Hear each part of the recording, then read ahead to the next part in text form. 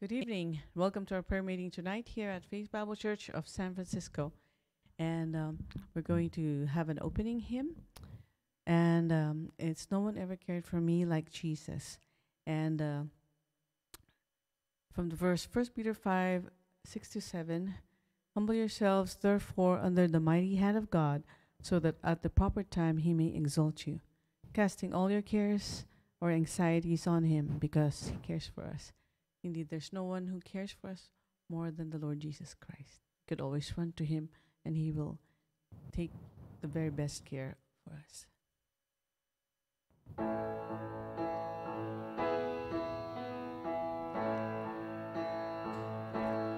I would love to tell you what I think of Jesus, since I found in him a friend so strong and true. I would tell you how he changed my life completely. He did something that no other friend could do. No one ever cared for me like Jesus. There's no other friend so kind as he. No one else could take the sin and darkness from me. Oh, how much he cared for me. Verse 2.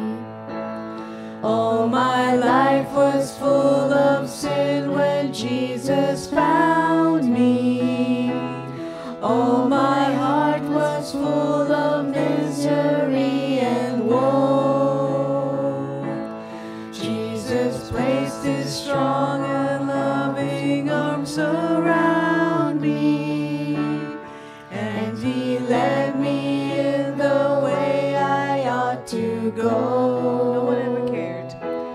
No one ever cared for me like Jesus. There's no other friend so kind as he. No one else could take the sin and darkness from me. Oh, how much he cared for me. Verse 3. Every day. Every day he comes to me with new assurance. More and more I understand his word of love.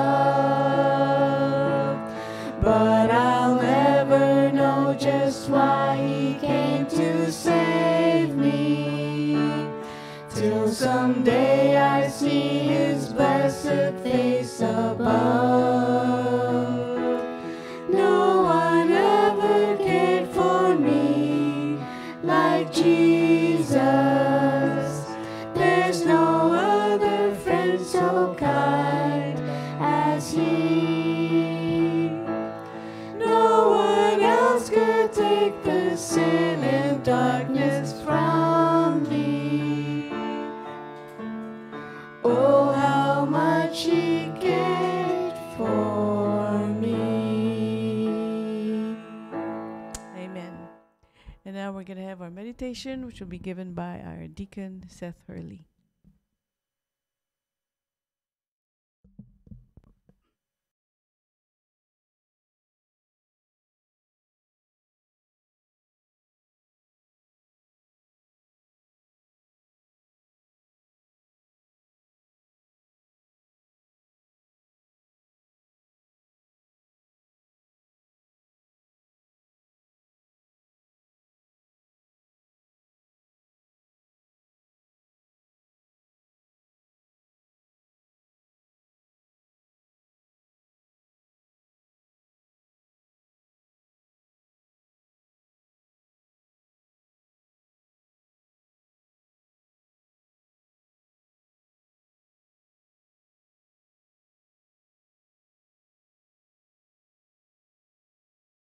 Setting me up here.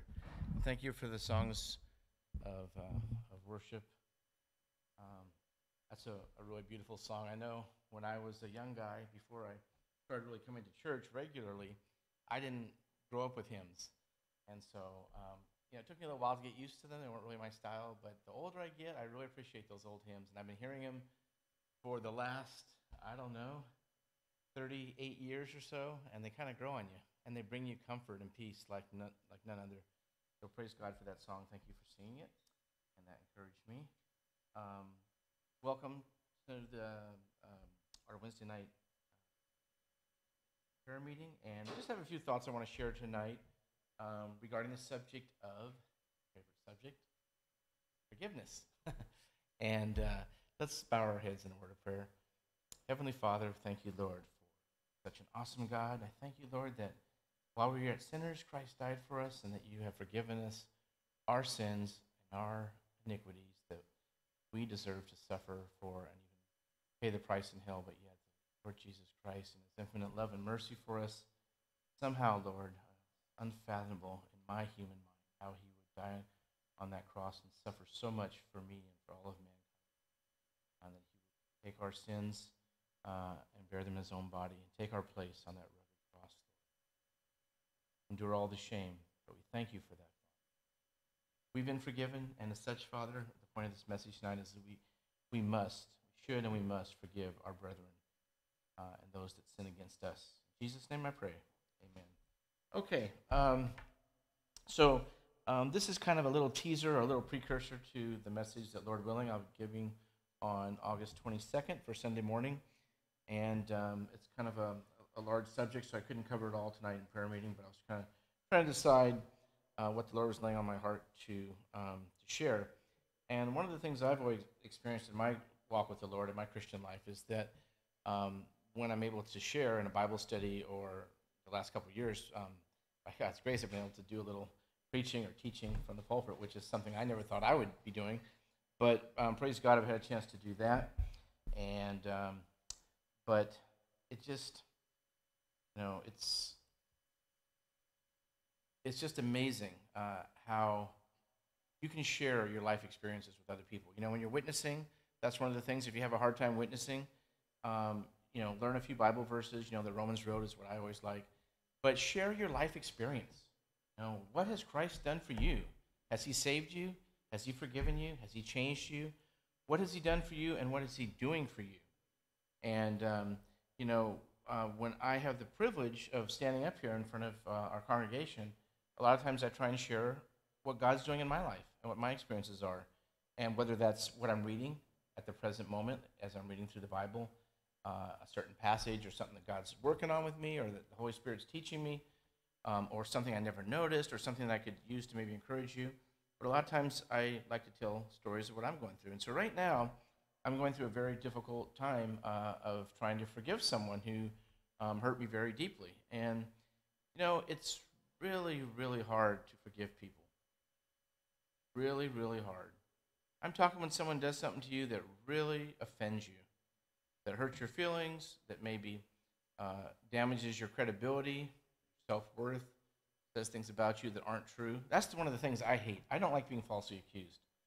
If I make a mistake, call me out on it, and I'll think about it. And if I realize, after thinking about it, or maybe I might even have to pray about it, but once I realize I'm wrong, I'll ask for forgiveness, and I will do my best to change. My dear wife told me that I complain a lot, and hopefully you haven't heard me complaining around the church. I try not to. I was kind of in denial, and she's told me that before. It wasn't the first time. And I'm like, what are you talking about? I don't complain. I mean, the food was lousy, the car's out of gas again. No one put gas in the car, and, blah, blah, blah. But I'm not complaining. And so I guess I do. And so I kind of had to think about it. I said, well, work on that. So, once I realized that and come to that conclusion, I do complain more than I should. I also thank God a lot. I also praise God for a lot of wonderful things, and I try and be very positive. And overall, I'm a very positive, upbeat person. Some people are very negative. That's just, when you're around them, it's no fun to be around them because all they do is complain, or all they do is talk badly about other people. I'm not like that, but I guess I do complain more than I should. I feel like it's critiquing or it's making a commentary. I don't consider it complaining, but I guess others around me do. So those that are close to me. So now I got to watch that, and that's fine. But I personally do not like being falsely accused. I don't like someone telling me I'm doing something wrong or I did something wrong when I didn't. And I've had a lot of bad experiences in that in my life, being accused of some bad things that I was totally innocent of. But it mars your character. And so my point tonight is when we are falsely accused or badly treated or sinned against by another brother or family member or stranger even, it hurts and it's hard to forgive people. Sometimes people that are the hardest to forgive are your own family members or maybe your own church members or people that are the closest to you. You know how they say, the ones that are closest to you are the ones that hurt you, or the ones that are closest to you are the ones that don't respect you like they should. And maybe other people do love and respect you, but sometimes your own family members will, treat you very badly. And even the Lord Jesus Christ, you'd think that the disciples and his family would have been like, I don't know what the rest of the world thinks, but, that's the Son of God, that's the Messiah, that's my Lord. Like, I'm with him 100%, from the moment they started realizing who he was. But that was the thing. It took them a while to realize who he was. And they, even after he died and rose from the dead, they were still trying to figure it out, right? So even the Lord Jesus Christ, what's that verse? He says something like a prophet is not without recognition or something, and even in his own tribe or village or whatever. Like, you don't always get respected. And he came to his own, and they rejected him. And so the passage I want to look at tonight is a pretty short one. And again, this is just going to be kind of a precursor, Lord willing, to the message on the 22nd of this month. So if you'll just follow along with me briefly, it's in Matthew chapter 18. Matthew chapter 18, and I'm just going to read 21 through 35, and I'll read this rather quickly. It's a familiar story. Verse 21, Matthew 18, verse 21. Pardon me. Then Peter came and said to him, Lord, how often shall my brother sin against me, and I forgive him? Up to 7 times? Jesus said to him, I did not say to you up to 7 times, but up to 70 times 7. For this reason, the kingdom of heaven may be compared to a certain king who wished to settle accounts with his slaves. And when he had begun to settle them, there was brought to him one who owed him 10,000 talents. But since he did not have the means to repay, his Lord commanded him to be sold, along with his wife and children, and all that he had, and repayment to be made. The slave, therefore, falling down, prostrated himself before him, saying, Have patience with me, and I will pay you everything. And the Lord of that slave felt compassion, and released him, and forgave him his debt, the debt. But that slave went out and found one of his fellow slaves who owed him 100 denarii. And he seized him and began to choke him, saying, Pay me back what you owe me. So his fellow slave fell down and began to entreat him, saying, Have patience with me, and I will repay you. He was unwilling, however, but went and threw him in prison until he should pay back what he was owed. So when his fellow slaves saw what had happened, they were deeply grieved and came and reported to their Lord all that had happened. Then, summoning him, his Lord said to him, You wicked slave, I forgave you all the debt because you entreated me. Should you not have also mercy on your fellow slave, even as I had mercy on you? And his Lord, moved with anger, handed him over to the torturers until he should repay all that was owed him. So shall my heavenly Father also do to you, if each of you does not forgive your brother from your heart. Lord, add his blessing to the reading. Okay, so I've heard that story before. I always really like that story. I think it's just amazing. I mean, can you imagine owing such a great debt, having it being forgiven, and then you go out and you are practically strangling the guy who owes you a tiny amount. So let me tell you a little bit about this amount. And also, just remember to keep in mind that obviously, as you probably know, when Jesus tells this story, he's referring also to, spiritually speaking, to the kingdom of heaven. Okay, and the king represents God, right, and forgiving us, Christ. And it's interesting too. Let's back up a little bit. So before we go into the parable there, let's talk a little bit briefly about Peter and his phrase, or answering the question of the Lord Jesus Christ. Or I should say, his question to the Lord Jesus Christ. Verse 21, then Peter came and said to him, Lord, how often shall my brother sin against me, and I forgive him? Up to 7 times? Now, so Peter thought he was being pretty self-righteous here and being a really good guy. He thought, I'm really, showing the Lord that I really understand that forgiveness is important, and I'm going to forgive him, 7 times. Isn't that amazing, Lord? Like, aren't you so proud of me that I'm so good at forgiving? Well, in the Jewish tradition, as you may know, the rabbis taught that 3 times was the amount you forgive someone. And after that, that's it, man. Write them off. You're done. You won't forgive them next time. 3 times. And it's funny because I was telling Myra last night, that reminded me that, Brother Rocky Freeman, who most of us dearly love and miss, he was a wonderful servant of the Lord, and his background was Jewish, by descent. And so he was treated very badly by his Jewish family once he got saved. He was rejected, and it's a long story, but the short of it is I don't believe he really carried on any of the Jewish traditions. I mean, he was probably very against it since, he got saved and all that. He probably didn't like the Jewish customs and things that maybe he was brought up with, and his family certainly rejected him. But guess what? One time, long story short, I heard at camp, someone was asking him something about, well, Brother Rocky, if you're praying for a brother, and asking him to, praying for them to come back to church, and you're trying to encourage them to get their life back to God, at what point do you give up, or do you just stick it out till the end and just pray for them over and over? And I'll never forget, Brother Rocky said something. I might have the story a little wrong, but I'm just giving you the general context idea. And Brother Rocky said, after 3 times, that's it. After I've, met with them and counseled and dealt with them and whatever and prayed for them, if after like 3 times they won't come around or they won't repent or whatever, so I give up on them. I just turn them over to the Lord or turn them over to Satan and say, that's it. I'm done. I wash my hands of it. 3 times, that's it. And I don't know if Brother Rocky even realized that was really Jewish tradition. So, 3 times and you're 3 strikes, you're out.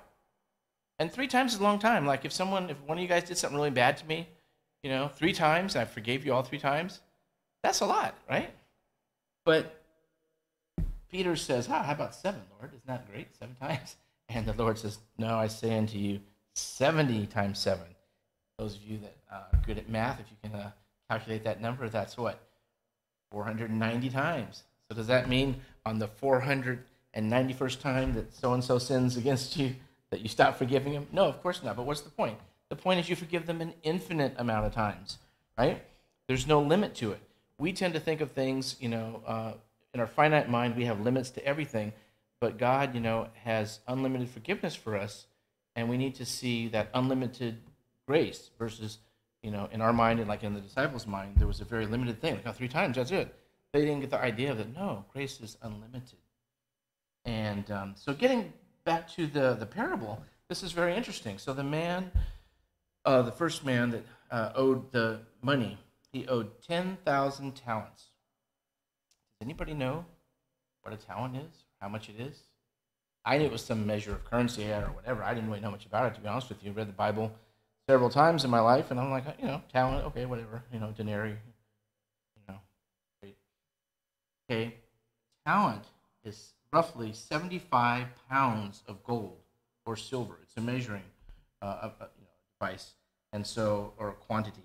It's the largest measurement of money, and so 75 pounds of gold, okay, equals $10 million, roughly, in current currency. So can you imagine, this man owed he owed 100, sorry, I can't talk tonight, I'm a little tired, forgive me. He owed 10,000 talents. That would be the equivalent to I've heard some people say $12 million, roughly, now. So can you imagine? So that's a huge debt. I hope none of you out there owe 10 or 12 million. Some of us owe a little bit for taxes. Hopefully you don't owe 10 million. That's a lot of money. And then to give you another measurement of currency, 1 denarius equals 1 day's wages, common person in that time. So in order to pay off this debt, this person would need to work 6,000 days to earn just 1 talent. 6,000 days, imagine 365 days in a year. You have to work 6,000 days to earn 1 talent, okay? And 10,000 talents equals 60 million days of work. It's impossible. And I think that was the point, right? The Lord Jesus Christ wanted to show, just like he said, you forgive 70 times 7, basically meaning an infinite amount. In the same way, this guy owed a ridiculously infinite sum. And guess what? The master forgave him. Just like we owe an infinite debt because of our sin that we could never pay back, just like this man basically could never pay this back, we, in our own strength, in our own capabilities, in our own attempt at morality, we could never, ever pay back what we owe God as far as our sin debt. That could only be supernaturally forgiven and pardoned by the Lord Jesus Christ, who is worthy to take that upon himself for all of mankind, which is humanly impossible, but with God, all things are possible. And the Lord Jesus Christ did that for us. So then this same guy that owed this infinite amount grabs his servant that owed him what would be the equivalent to, he owed 100 denarii. That's roughly 100 days of wages. And in modern day, that would be about 17,000, 15,000, something like that, which isn't a good amount. But imagine owing 17,000 versus 10, 12 million, and this guy went and grabbed him and threw him into prison because he couldn't pay. And he did the same thing, right? He begged him for forgiveness and, have pity on me, yet he didn't. And that's, a picture of us too. So when someone sins against us, since our holy, since our Father, our Lord Jesus Christ died for us and forgave us, how much more should we forgive others that sin in such really probably pretty small ways? Maybe they're big to us, but, in comparison to what we've done and what God's forgiven us, surely we should forgive our brethren, family members, our friends, co-workers, even the unsaved, right? We have to have a forgiving heart. And what happens when you don't forgive? We'll talk more about this on Sunday, Lord willing. When you don't forgive, you get angry. You become bitter. Everything that person does just bugs you. Everything, you start getting paranoid. Oh, he did that because whatever. Oh, she did that. Like, oh, she's looking at me. Or she's probably talking about me right now to Auntie so-and-so, and they're probably like scheming about what a horrible person I am, and you start getting paranoid because you're so angry, and then Satan starts filling your mind with all kinds of horrible things and all kinds of fears and doubts and anger. And pretty soon, your relationship with that person gets further and further tarnished and destroyed. Guess what? That's exactly what Satan wants to do, especially if it's within your own family.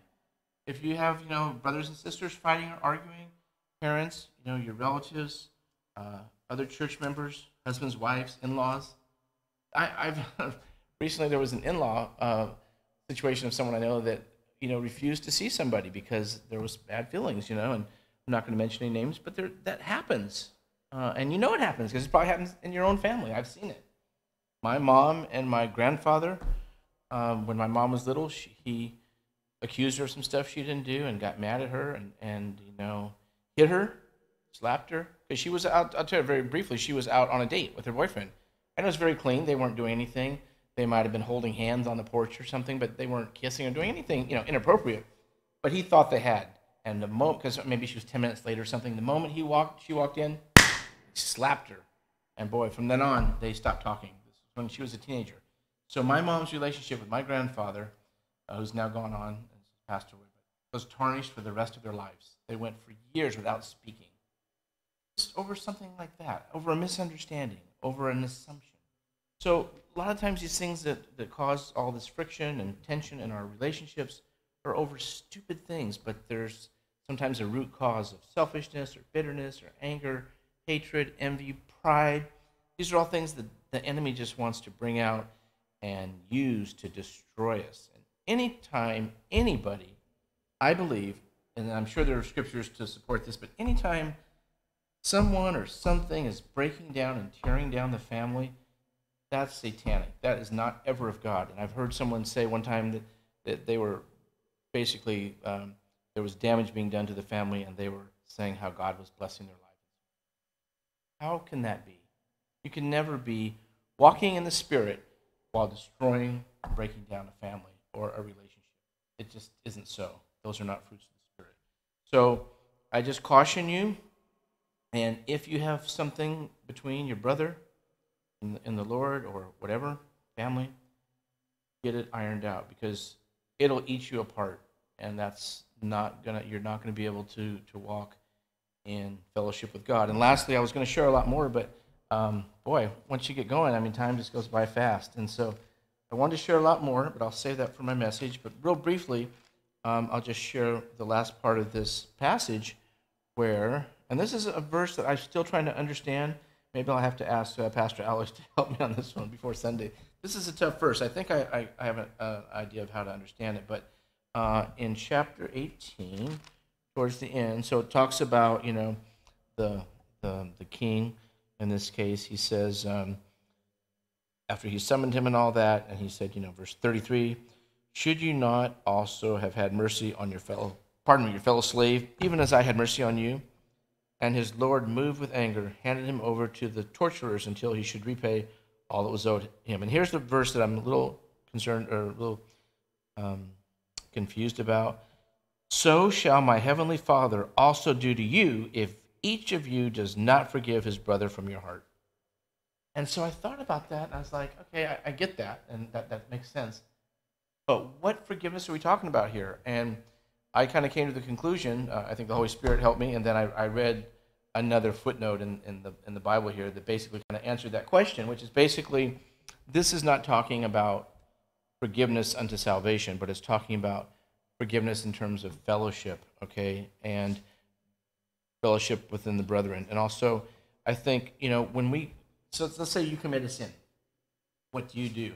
You have already been forgiven, right? Because once saved, always saved, so we can't lose our salvation when we sin, or when we, don't follow this and we don't forgive our brothers. We can't lose our salvation once we're saved.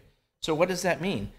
Well, what do you do when you sin? When you sin, you come to the Lord and say, Father, I confess that I did such and such. It was a sin. I repent of it. Please help me through the power of the Holy Spirit to overcome that. Please help me to stop doing it. You got to really give it your best effort and ask God to help you. And then say, Lord, lastly, I'm sorry for grieving your Holy Spirit because I committed such and such sin, and I'm sorry. And then you can have fellowship with God again, because what does he say? The Bible says if we confess our sins, he's what? Faithful and just to forgive us our sins and to cleanse us from all unrighteousness. So once you sin, you and I sin against God, that fellowship is broken, right? And so how do you get it back? Okay, you're still saved. You're still a child of God. You're still standing, righteously in front of, in God's eyes because he sees your son, his son. But your relationship, your fellowship has been broken with God. Until what? Until you confess that sin, right? So I think in the same way, that's what this is talking about, that your relationship, just like how he said, if you have a problem with your wife or an argument and then you pray to God, your prayers aren't heard. You've got to resolve that conflict first. And it talks about, and I'll share this later, but on Sunday, but when you go to give your offering and you realize you have aught against your brother and you have a problem with so-and-so, leave your offering and go be reconciled unto your brother, and then come back and give your offering. So God puts a lot of importance on having right relationships with people and with family members and loved ones and brethren within the church. So if there's something wrong, you get that resolved first. Don't say, well, I'm mad at so-and-so. I'll talk to her next week, or I'll talk to him next week. Do it now. Keep short accounts with God, short accounts with each other. And until you do that, I think what this is teaching, and Pastor, maybe you can correct me later if I'm wrong or give me some more insight, but I think that's basically saying that fellowship with each other and with God is broken until you're able to forgive each other. And if you don't forgive your brother, that relationship is destroyed, but also your relationship with God, I think, until you get your heart right, is going to be broken or at least deeply hindered. And the last thing I'll say before I close, and again, thank you for listening. I hope this has encouraged you some. Tune in next on Sunday the 22nd for more. Boy, I'm now forgetting what I was going to say to you. I'm just going to share one last thing. Sorry. When Alzheimer's starts kicking in, the old brain slows down a little bit. Just kidding.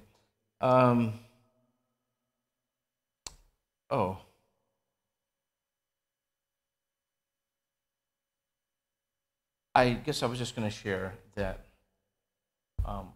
what do you do when someone sins against you?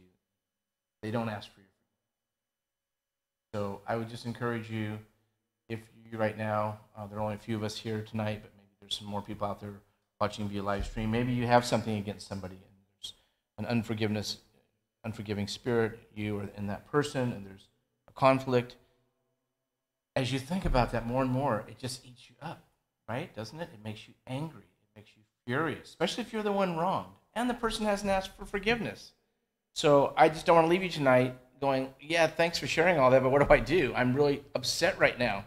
This person, I feel anger and hatred towards them. I love them, but I want to kill them. It's like, just kidding, Google, right? Not really kill them, but you know what I mean? It's like you're frustrated and you're just getting eaten up inside, and you're waiting and waiting, and you're looking at your clock and looking at your messages and your email. That person's not asking for your forgiveness. So what do? Last thing I'll say tonight is that's why you have to forgive them in your heart. Okay? You have to forgive them in your heart, and then later, hopefully, you can verbally iron things out and talk to them and tell them you were offended, and so on and so forth, as the Bible talks about conflict resolution. You follow those prescribed steps. But to get yourself right with God and right with yourself, and to get peace before you go reconcile to your brother, if you can't do that right now, forgive them in your heart, and really, really forgive them. Not in your mind, not verbally or whatever. Even when you ask forgiveness or you accept their forgiveness verbally, it still has to be from the heart. Because you could say, hey, Seth, I'm sorry I did this and that. And I say, oh, it's okay, I forgive you. But did I really forgive them? Maybe I'm still really bitter, and it was an insincere forgiveness. The Bible says forgive them from your heart, right? And so if we forgive them from our heart, then we can have peace, and then hopefully we can get them resolved as quickly as possible. Thanks for listening. I hope that encouraged you at least maybe a little bit, if not a lot. So praise God. And we'll go on to concluding our prayer meeting and having our time. Let's pray. Father, I thank you, Lord, for being such a forgiving God. I thank you, Father, that you have forgiven me much. I know I'm imperfect, Lord, and have lots of things to work on, but I thank you that I'm not what I used to be. By the grace of God, I can at least say I've changed in so many ways over the years by your grace, Lord. Measure of forgiveness you've measured to me, and I thank you, and I appreciate it, and I pray that all of us will have a deeper understanding and appreciation for what it means to be forgiven in Christ, and that we would forgive our brothers, forgive all those that harm us, and help us to not be proud, Father. I know that's the biggest thing we probably struggle with is our own pride. Give us a spirit of humility, Lord. Help us to forgive others.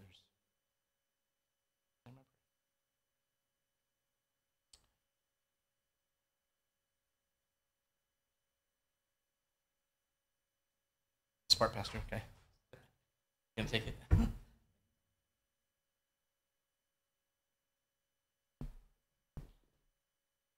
Thanks, Brother Seth. Passage is in Matthew chapter 18.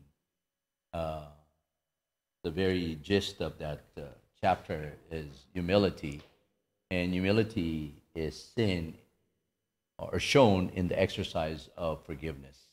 And there is the instruction about principle about the offending person. There's also the instruction about how one should forgive somebody who offended you, and also instruction on how to forgive regardless. So it all points to humility, and that is the essence of Philippians chapter 2, verses 5 all the way to 11. Lord Jesus Christ became flesh. For what purpose, right? He humbled himself so that you and I can receive the grace of his mercy and love. So thank you, Brother Seth. Looking forward to August 22nd, so just want to plug that in. Brother Seth will be founding on that passage. Thank you, Brother Seth. So at this time, just want to ask you to remember in prayer the following people that, brethren that needs healing and grace from the Lord. We have members of Tri-City Church. One is, we call him Tatay Obet, Father Obet, Tatay Obet. He had surgery, and his chest was open 3 times. The first one was the heart surgery. The second and the third because of the infection. So pray for Tatay Obed for complete healing his chest. And then we have Tatay Maning, who is the father of Maricor. Maricor goes to the church in Tri-City. He has a recurrence of throat cancer. So pray for Tatay Maning. And then, of course, another member of Tri-City, Ate Feby, pray that the Lord would allow her to recuperate fully. Has been recovering for a while now, Feby Paraiso. And then Chris Ramos, who had a quadruple bypass last July, was able to visit him today. Pray that he would continue to heal 4 arteries that were blocked, that he would continue to heal.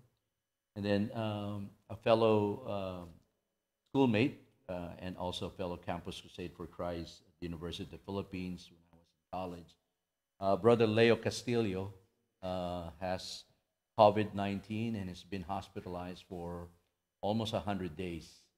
And there's a good sign that he's recovering, but recovery would take quite a while. So continue to pray for Brother Leo Castillo in the Philippines, and also provisions. You know how expensive it is to be hospitalized that long.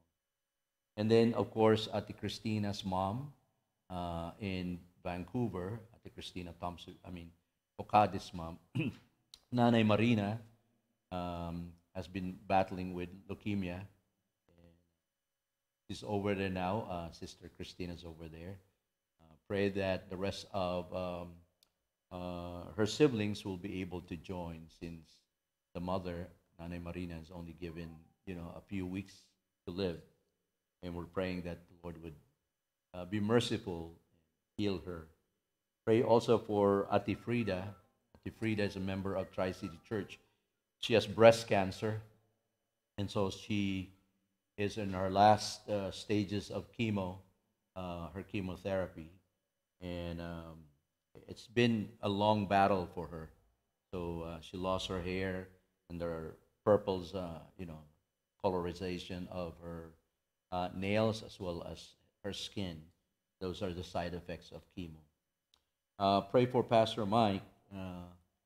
He's supposed to would have started his radiation this month, but based on the MRI and CAT scan that was done a week and a half ago, they found a shadow on one of his lymph nodes outside his liver. As you know, he's been battling with liver cancer.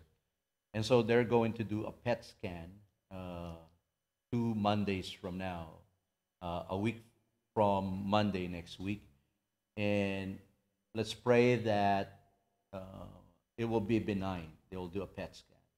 Because if not, then the cancer has metastasized. So he's praying that the doctor will be given the right mind to be able to extract that particular lymph node, so that they can 100% find out if it's benign or cancerous. So let's pray for Pastor Mike. And then pray for Ate Luming Bilar, a dear sister in the Lord in the Binyan Laguna area. She has a lung problem and also high in her blood sugar. So pray for her that the Lord would also grant healing upon her. Last but not the least, I would like you to pray for my wife's first cousin. Her name is Maria Aguinaldo. Apparently, her husband died of suicide last week, and so Pastor Mike and Auntie Maricon would be flying to Cathedral City. That will be where the funeral services and the burial, Forest Lawn. And so we will be also joining in extending our condolences to the Aguinaldo family. He is Master Sergeant Ruel David Aguinaldo. They're in their mid 40s or late 40s. And so it is really a devastating, shocking, traumatic event for my wife's cousin, Binky, that's her last name, or Maria. And the three boys or the three sons that they have, they're all in their early teens, I mean, early 20s. Uh, and it's still, you know, very hurtful uh, to overcome. And so we will be right after Sunday from service, after I teach the membership class, we will drive all the way to Cathedral City and we'll stay there for some time. So pray for the Aguinaldo family as they are grieving with the loss of Reuel David Aguinaldo. He's a master sergeant, retired from the military. So those are my prayer requests. Oh, by the way, continue to pray for Ati Beth Christie. Um, just visited her today. Delivered hot soup and some essentials that she needs. Um, Pray that several of the women that I spoke to uh, and myself will be able to help her in terms of so connecting with social services in terms of her medication, in-home care nurse that would visit her, perhaps food delivery, just like Meals on Wheels, something like that, and also other important aspect of assisting her. As you know, her cognitive um, is affected now, a sign of starting to lose, those memories. I think an early onset of dementia. Also, her face and her foot are swelling. So tomorrow, I plan to also visit and see if I could talk to the other two ladies or perhaps one of them to be able to schedule a meeting with her social service person to help with her health and other needs that she would need as she age. But she's doing well with our new place at the trailer. So praise and thank the Lord. All right. So if you could remember those things that I mentioned to you and include them in your daily devotion, I would appreciate it. Okay. So do you have any praise item or personal request in mind before we,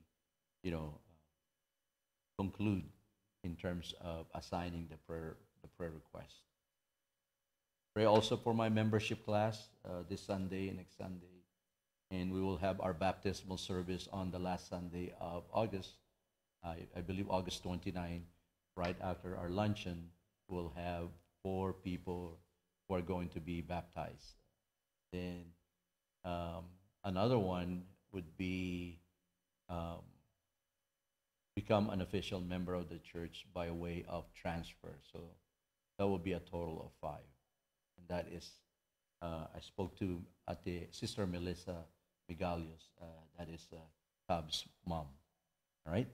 So, all right, those who are in this room, do you have any praise item or prayer request? Or